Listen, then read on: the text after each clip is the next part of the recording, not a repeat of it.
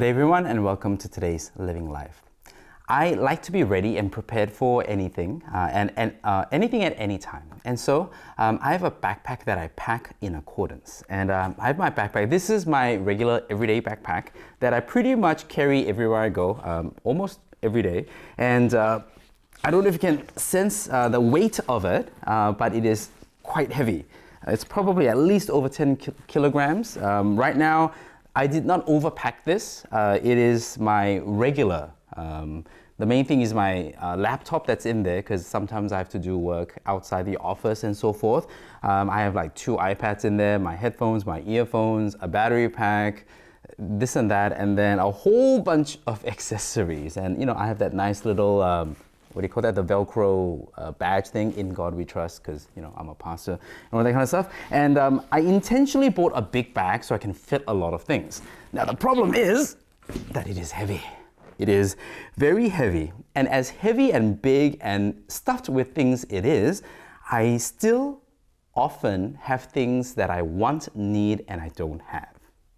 And because it is so heavy still, I regret it. My shoulders ache. And it is difficult to carry around. And it seems impossible to just have exactly what I need when I need it all the time, which is what I'm trying to get to. And I think this is similar to salvation. We understand the core of what we need to be saved, but we often over-encumber ourselves with lots of other things that weigh ourselves down. Let's read the passage and then we'll continue.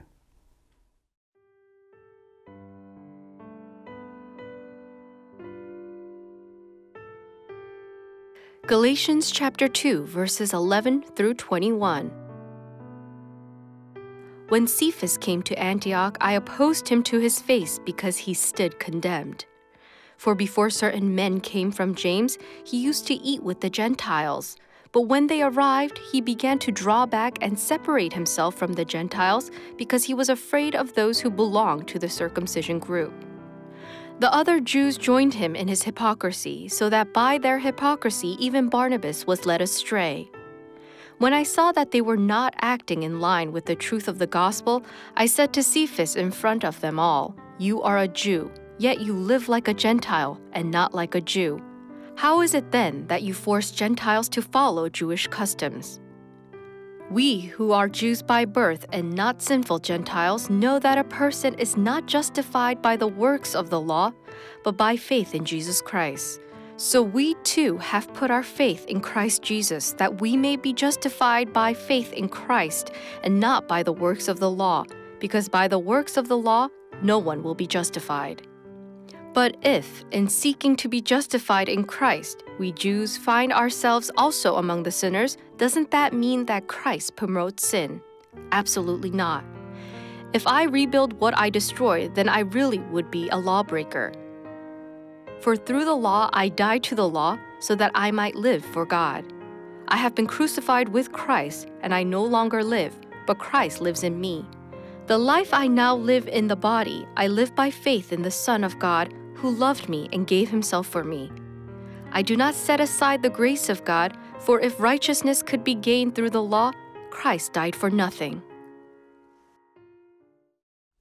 We now begin to see what Paul is unpacking and the details of what he's trying to correct and address. And some of the points in today's passage are Jews versus Gentiles, works of the law versus faith, justification and righteousness. The Galatians are Gentiles, right? Unbelievers, people outside, non-Jews, anyone who is not a Jew, while Paul and the other apostles are all Jews. And this is where it all starts too.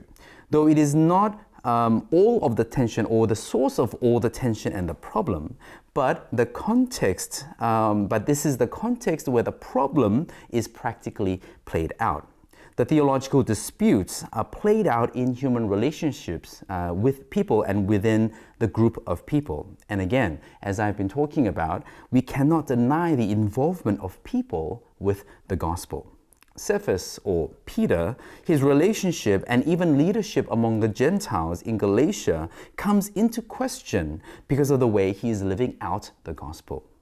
the way that Peter was living out the gospel involved his before Christ identity, which is his Jewishness, right? His identity as a Jew and the traditions of his Jewish backgrounds.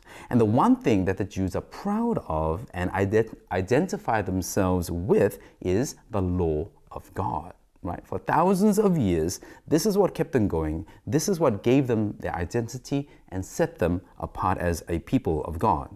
And one thing that is confusing in today's passage is that Paul uses the terms Jews and Gentiles interchangeably, not between Jews and Gentiles, but Jews and then Gentiles interchangeably between the traditional before Christ understanding as well as the after Christ understanding and context as well.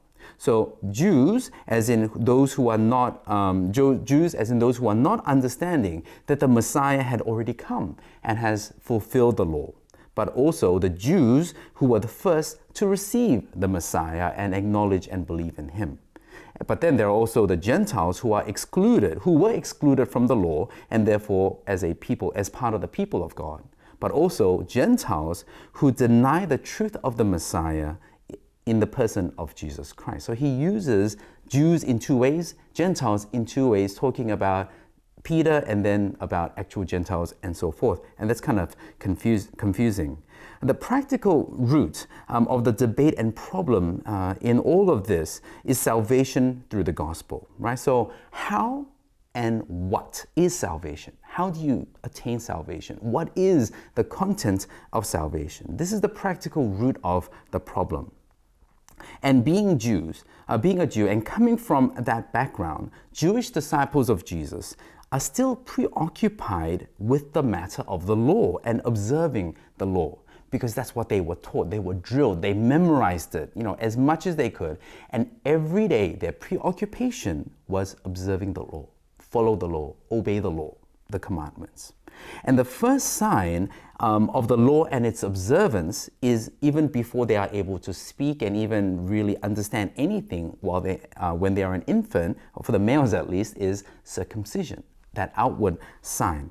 And then, so we read today that there is a circumcision group, right? Meaning there was a group of people that insisted on circumcision as part of the gospel or part of their salvation. And to extend my backpack analogy in my introduction, we either overpack, right? But then, and this is true, by the way, I have my main backpack that I showed you that's super heavy, that's black and big and bulky. I also have another small backpack that I call my day pack, where I would fill with smaller things, just the things that I know that I will need for the next couple of hours, right? And at home, so I like backpacks, if you haven't guessed, by the way. At home, I have a couple of old backpacks, and old and I don't use anymore, but I still keep them.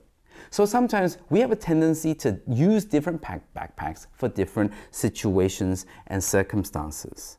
So we do that sometimes with salvation, depending on who we are with, depending on where we are. Our understanding and our application and living of the salvation sometimes, even without us knowing, adjusts and changes depending on our context. The riddle of the impossible perfect backpack, right, which is something that I'm trying to achieve, it doesn't apply to the gospel.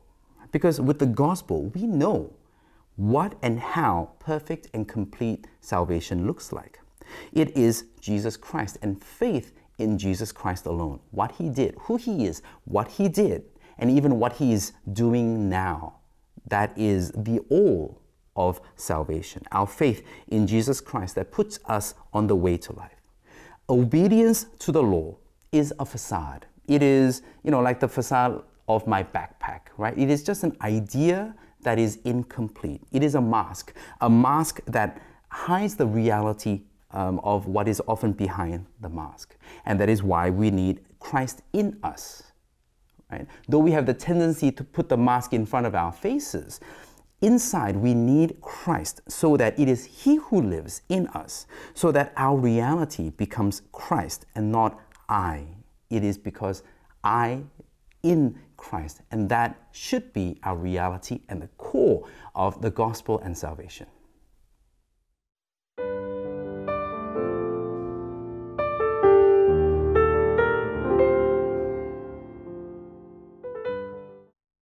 So what are we to do today? We have to accept the gospel as it is. Even though we may not understand, we think it's too simple, we think it's too little, but whatever our response may be, we need to accept it as it is, as Christ himself taught, and as it is written in the scripture. And something I learned a couple of months ago from a pastor is to maybe even write out what saves you. What is salvation? To write it out, and if necessary, to take it to a couple of pastors, right? A couple, and see what they say. And when necessary, to cut out, to cross out some things so that you have nothing more, nothing less of the gospel, of what it means to be a Christian, what it means to be saved. That is faith in Christ who died for us, who God has sent. That is it. Let's pray. God, we thank you for your word that teaches us, O Lord. We thank you for even the saints who have come before us that we can learn from. People like Paul and people even in the present around us, O God. I pray that you will help us to use their help, to gain their assistance, so that the gospel that we believe in is nothing more, nothing less than what is in the scriptures, that is in and according to your word, O God. May we not over-encumber ourselves with unnecessary things, but Lord, be free and joyful in the core of what the gospel is. We thank you, and in Jesus' name we pray, amen.